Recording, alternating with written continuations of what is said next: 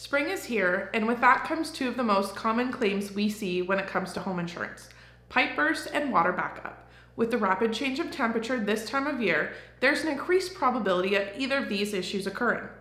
Here's how you can keep an eye out and avoid any of these issues this season. When it comes to burst pipes, keep an eye out for standing water, musty smells, or stains in the wall of the affected area. Leaking pipes require urgent action to prevent costly water damage, and the best way to address this is to remove the damaged pipe and replace it as soon as possible with the help of a professional plumber. Water backup can be a result of sump pump malfunction, which can happen as snow melts along with any frozen groundwater, filling up your sump pit.